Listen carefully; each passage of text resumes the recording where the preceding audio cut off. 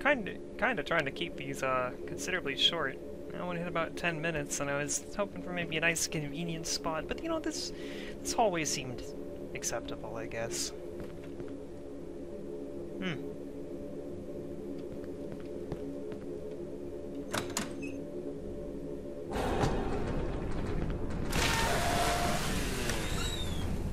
What?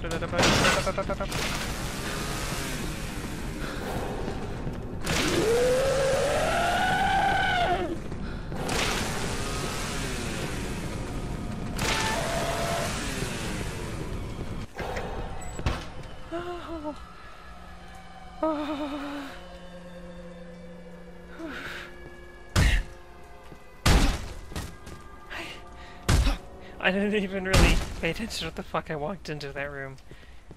I just heard music and then Saw Runner. Okay, I just wanted to check this ground. I can't believe he's wasted. Oh god.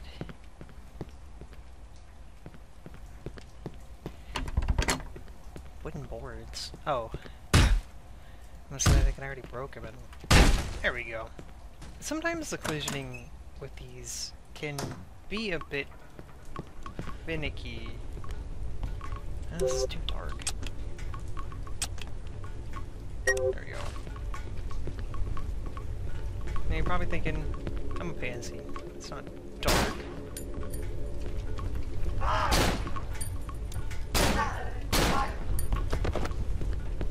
You can actually kill these guys in I think 2 or 3 hits if you can land headshots, but I really can't. The camera moves around a lot in this, and for, I would say, a good reason.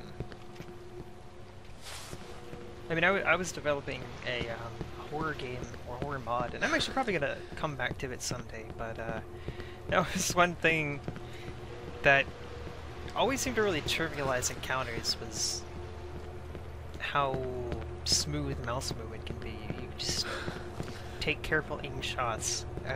This kind of gets around that by having a lot of movement on the crosshair.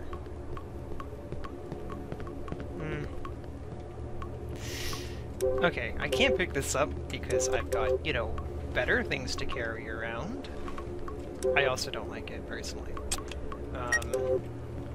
But this thing's kind of cool. It is a... I believe it's a burst fire machine pistol.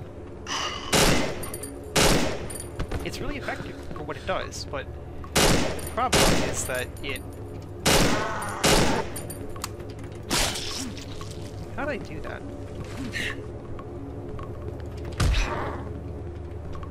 I'm so bad. Anyways. It has a really nice model as well. I feel like it's definitely one of the later weapons he worked on. But I couldn't really say for certain. That could be the first, for all I know. But yeah, personally, I don't really like it. It's a weapon that's okay. More of this dark shit.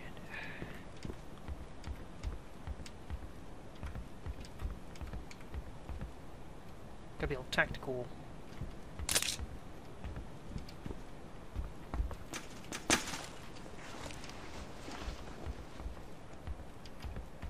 I think that's doable from here.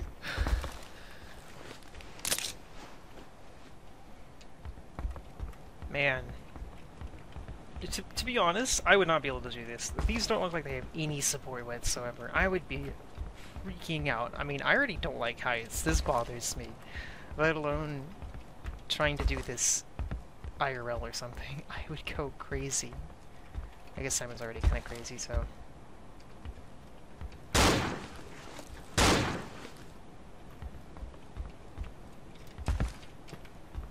Oh, I almost just fell to my death. It's not good. Okay, we're gonna try something.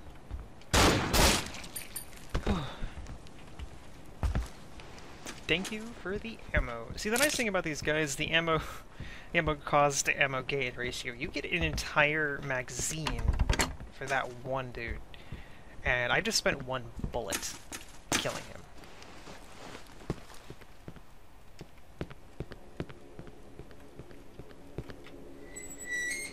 I mean, I feel like that's a pretty fair trade-off. It's one of the reasons I both hate and love these guys, but you can get a lot of ammo.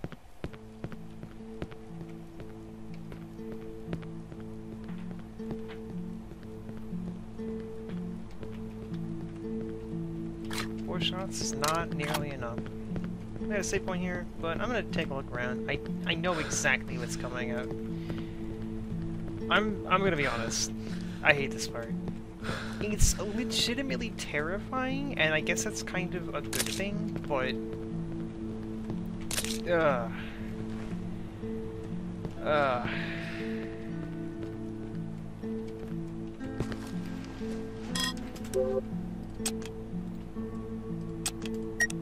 I don't really know if the rifle would be better here or not. I'm kind of debating on it because this is 16 shots. Wait, did I say 16? Yeah, it is 16. I can count, I swear. One thing that's actually really cool, and I don't even know how he achieved this. I mean, look at the scope. It actually reflects and distorts what you're looking at just a little bit. I didn't even know that was possible in the Gold Source, to be honest. I mean, this is something I don't see in my Source 2 games. Source. Killing Floor 1 has it, and it lags really bad, just having the damn scope. Also, this game doesn't have it for this, but normally, like, Killing Floor 1 and 2 have the center is zoomed in and the outside's not. It's a really cool effect, and it's pretty immersive. It's kind of a shame he couldn't get it working here, but I imagine it was probably a little irritating.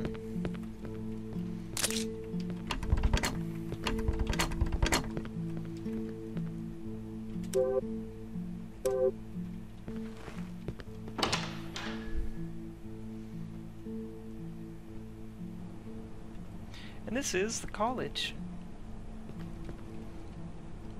It's kind of soothing.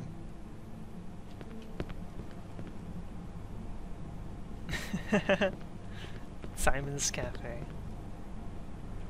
Got some Coke bottles, some posters, lots of food. Fucking KitKats.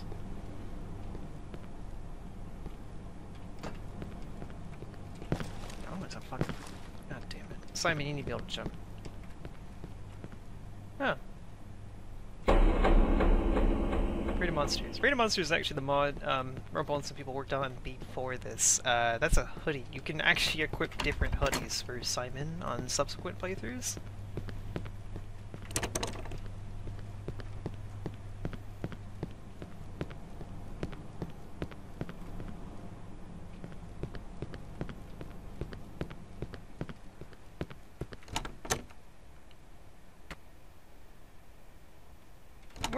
We're not gonna go here yet, for a good reason.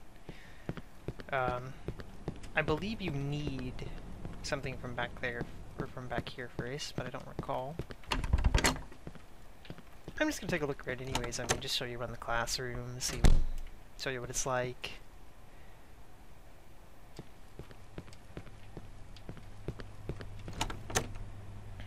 And this is honestly not exactly the weirdest design for a building I've ever seen either. I would totally believe this is a real college somewhere. Can I get in here? No, I can't.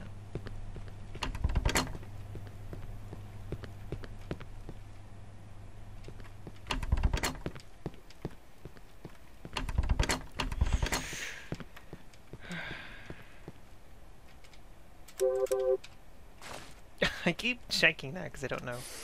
Yeah, see, that's the key. We're gonna need that. We can't get in here yet. That's fine. We're just gonna... I swear there's something in one of these rooms, like ammo or something. But I'm not seeing any... Oh, scissors. I think? Do I actually need these? As a screwdriver. Right, I remember now. Okay.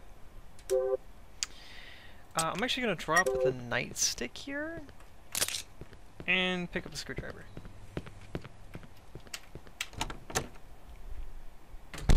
Now, because I really don't want to not have my nightstick, I'm gonna go ahead and... Oh, what am I doing?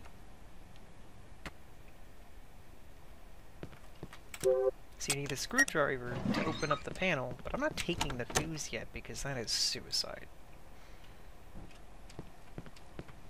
It's not really suicide. I mean, I say that because I don't have the nightstick. It's not really as big of a deal as I might be making it out. But I do want it because I'm really worried about it despawning if I trigger this.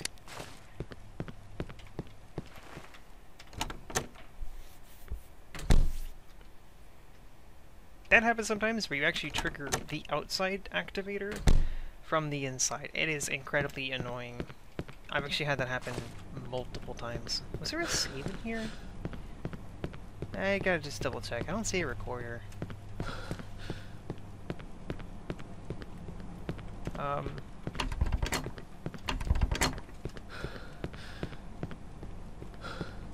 I'm procrastinating for a good reason, by the way.